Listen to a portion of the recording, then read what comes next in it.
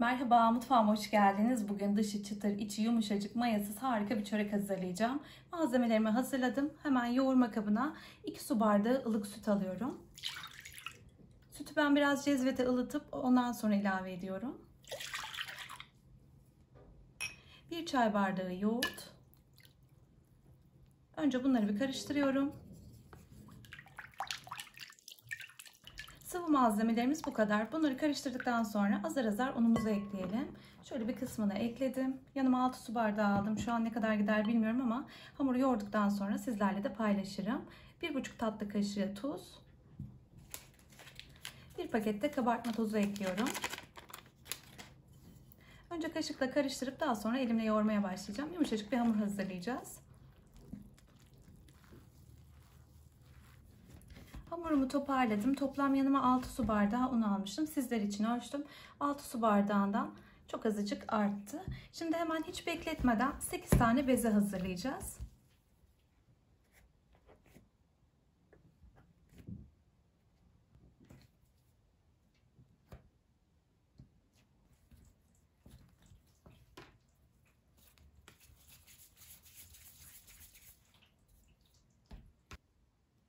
Bezelerimi hazırladım. Şimdi bir 10 dakika dinlendireceğiz. Dinlendireceğim tepsinin tabanını şöyle hafiften unluyorum yapışmasın diye.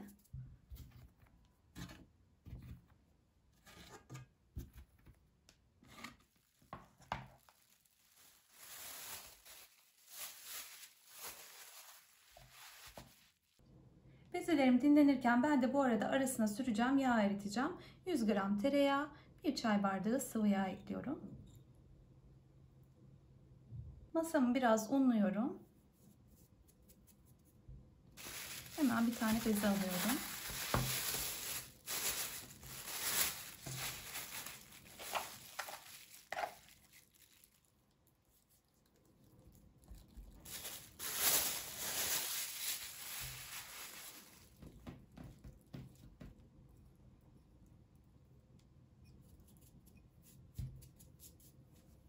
Her bir bezeyi bir servis tabağı büyüklüğünde genişletiyorum.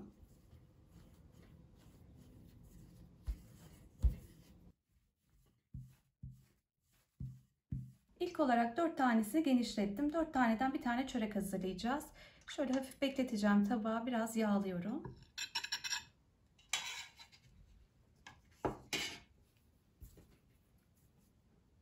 Dört katı da üst üste yağlayarak dizeceğiz.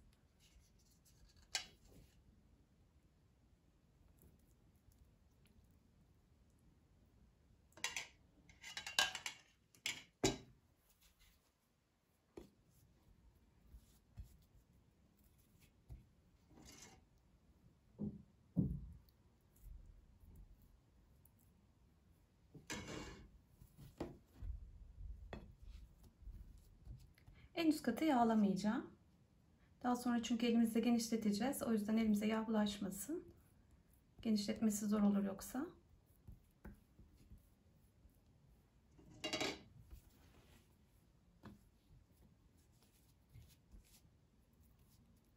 Bunu kenara alıyorum. Diğer 4 tane hamurumu da genişletmeye devam edeceğim.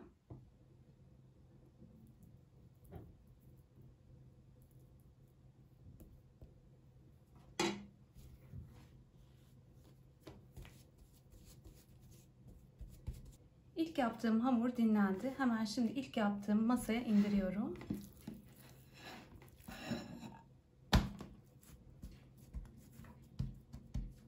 Önce elimizle bastıralım.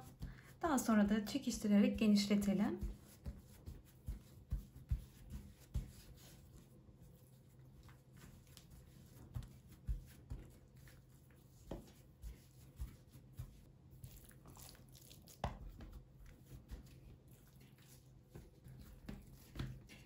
Yeteri kadar genişlettim. Şimdi geniş tarafından başlayarak rulo şeklinde saracağım.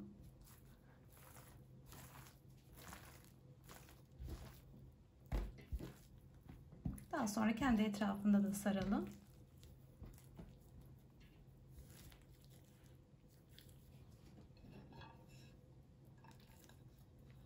Bunu kenarda bekletiyorum. Diğer hamurumu da aynı şekilde açacağım. Hamurlarım hazır. Şimdi içindeki yağın donması için yaklaşık bir yarım saat kadar buzdolabına kaldıracağım. Dilerseniz kahvaltıyı hazırlamak isterseniz akşamdan bu şekilde hazırlayıp direkt böyle sabah elinizde genişletip fırına verebilirsiniz.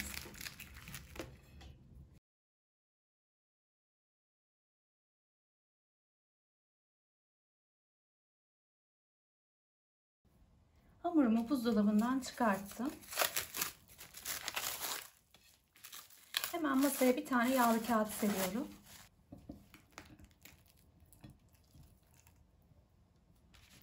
Hamuru üzerine alıyorum. Önce elimle genişletiyorum. Daha sonra da merdane ile genişletebildiğim kadar, daha doğrusu tepsimin boyutunda genişletiyorum.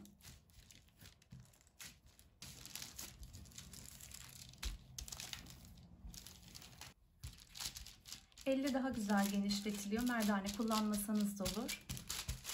Hemen şöyle biraz daha genişletiyorum ve hemen tepsime aktarıyorum.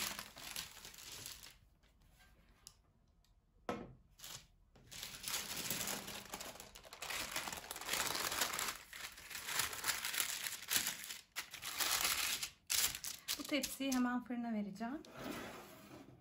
Üzerine bir tane yumurta sarısı sürüyorum. Her bir çörek için bir tane sarı kullanacağız.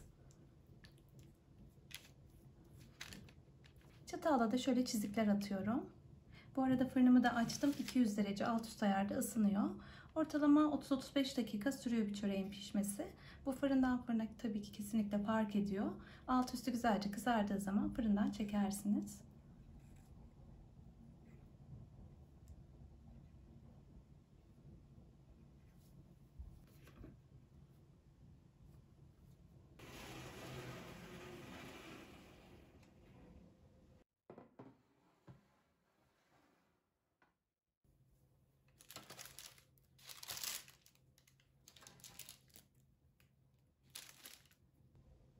Çöreklerim hazır. Çok güzel oldu. Umarım sizler de dener beğenirsiniz. Dışı çıtır çıtır, içi de yumuşacık. Şu an çok sıcak ama hemen kopartıp içinde göstereceğim.